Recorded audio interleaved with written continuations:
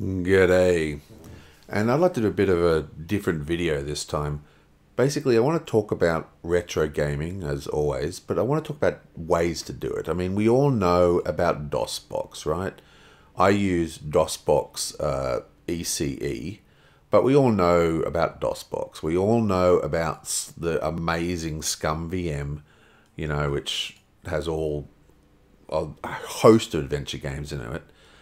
But there's actually a period of games which are very hard to get running in modern Windows. So DOSBox covers pretty much every single DOS game you can think of, and because of the way things works, that carries sort of into this era. And ScummVM supports a host of games from all over the shop, just whatever the contributors were interested in adding to the engine. But what actually happens for retro gamers is that there's this sort of period, 3.1, Windows 3.1 to, sort of the 98, Windows 98 era, Windows ME era. There's a section of games that are very difficult to get running on modern computers. They don't work in DOS because they're not DOS games. There was no DOS version. They don't work in ScummVM because they are not supported, and they are hard to get running on Windows itself. A great example of this is Discworld 3.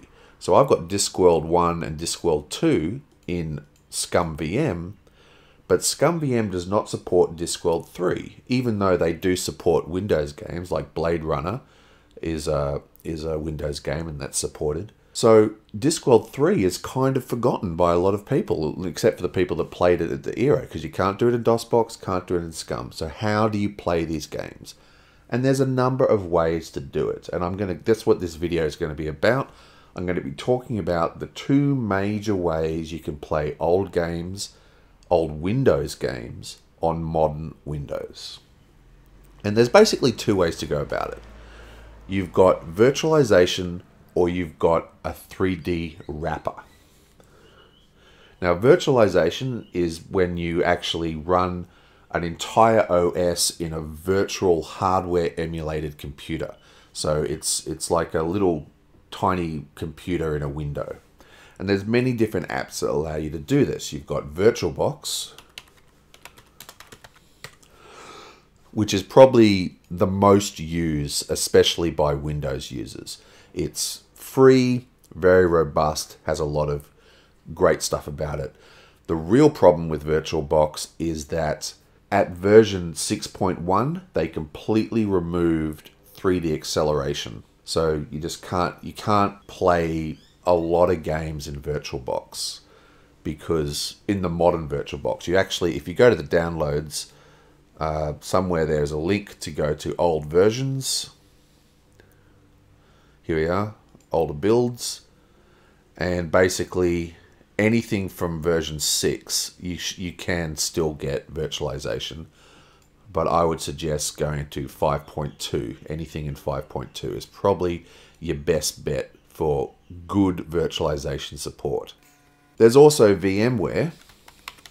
Now, Vmware is an extremely good virtualization solution, but unfortunately a lot of its best features are behind a pretty expensive paywall, because, I mean, Virtualbox as well, both these applications are aimed at big business, and they've sort of been adopted by the gaming community because, you can virtualize, old OSs in them. But VM still supports 3D acceleration and does it extremely well. Like if you want to run Windows XP or something and you want to get full 3D effects pass-through, this is a great solution for Windows. Then there is Qemu. Now, Qemu is really only for Linux users. This is the one that I use the most on one of my laptop, which is a Linux system. This is what I'm on now, is my gaming machine, which is a Windows one. This is the one that I would recommend for Linux. It's extremely robust. It has a Windows version, but the Windows version is quite behind the rest of the development cycle. The one on Linux has full 3D acceleration and pass-through support, all that kind of stuff, but the Windows one doesn't at all. I mean, there is like a hack version you can get with Glide VFX and all this kind of stuff, but you have to know how to compile it yourself, or you have to pay those devs, which is weird that you have to pay for what is essentially a free product. But anyway, Qemu if you're using Linux, excellent option. Now, the problem with all three of these is that they all have the advantages and disadvantages. Virtualbox doesn't really support 3D acceleration anymore. Vmware has some really awesome features like screen stretching behind paywalls, and it's quite expensive. And if you're a Windows user, Qemu doesn't really work yet. It's just, you know, a few years from now, it might be the best one for all systems. And all three of these, regardless of why you choose them, have an issue with 3.1 and Windows 95, 98. And it's just because that system is so old, these virtualization things, they're not really designed for running old games like that. They can run them, and they can run them pretty well, but you will run into issues, particularly with cycle speeds. So if you run DosBox, right, DosBox has built-in functions to control how fast the emulation runs. So they're not going ridiculously quick. That's one of the issues that you get in the other virtualization apps that I just mentioned. But there is an extremely good solution for retro gamers called PCEMU, or PCEM. Now, PCEM is a hardware emulator that you then physically run the old OSs on. It's very, very good, sleek little application. Unfortunately, as of the 14th of June, Sarah Walker, the legend behind this project, is quitting the development of this project. I believe they're still looking for people to take over the GitHub repo. It'll probably continue, but at the moment it's a dead project, which means there's no more updates.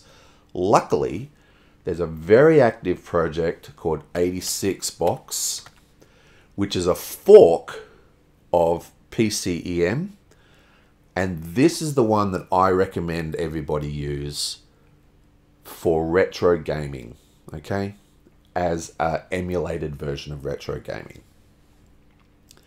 Basically, it's the same as PCEM. I mean, it's a fork of the same code, but they've added some extra funky stuff into it, and the real point is that it's still being developed. So these are really, I mean, there are other options out there, you know, like there's that one that there was a PC emulator that came out for PlayStation 4, which has been ported to Linux and stuff, but whatever. These are really the options you have if you want to emulate Windows 3.1 or Windows 95. You can actually run 3.1 and 95 and stuff inside DosBox, but it's really not as good as running it on PCM or on 86box.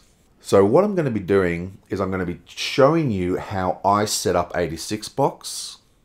I've talked about these ones here, and I'm basically saying don't use them. I'm saying PCEM is very good, but until the project becomes live again, I would stick with 86box.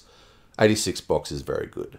There is one other thing you can do, and that is use a wrapper. So, what is it? DG Voodoo 2. There we are. Bam. So, DG Voodoo 2 is a DirectX, DirectDraw, 3dFX Glide, blah, blah, blah, blah, wrapper that allows pretty much most games on Windows, no matter what version, to run on a modern computer. It's ridiculously good at what it does, and it's very, very impressive. Then you don't, the great thing about using Voodoo 2, DG Voodoo 2, whatever it's called, and there are some other versions of this kind of thing. This is the one I use. The great thing about this is that there's no virtualization. Okay, see, when you're virtualizing hardware, there is a performance drop, quite a significant performance drop. You need quite chunky computers to really be able to push the games. Now, obviously, the games that I play are pretty low end. I mean, they're usually just 2D graphics, you know, point and click adventure games. That's what I like to play with my retro gaming. So I can get away with virtualization. But if you want to run like Unreal 2 or something, you might have issues. So DG Voodoo 2, this little application here, will allow you to run them on Windows natively with no virtualization, and they'll be super good. You still can run into cycle problems of the games just being way too fast. But, you know, this is something to try. In this video, I might split it into a couple of videos, but in this video series, let's say, I'll just make this an introduction. So in this video series, I'm going to talk about how to build and set up 86box to run Windows 98 Special Edition. And if people want, I will do one for PC EM as well. I will also show you how to use DJ Voodoo 2 to get your games running that way. And I will also show you how to use Vmware and the old builds of Virtualbox to get 3D accelerated Windows XP. And that's about that. So that's the end of the introduction. So this is just going to be how I retro game, basically. I will also be talking about sound fonts and stuff like that. So, yeah. I will see you guys in the next video. Thanks for watching.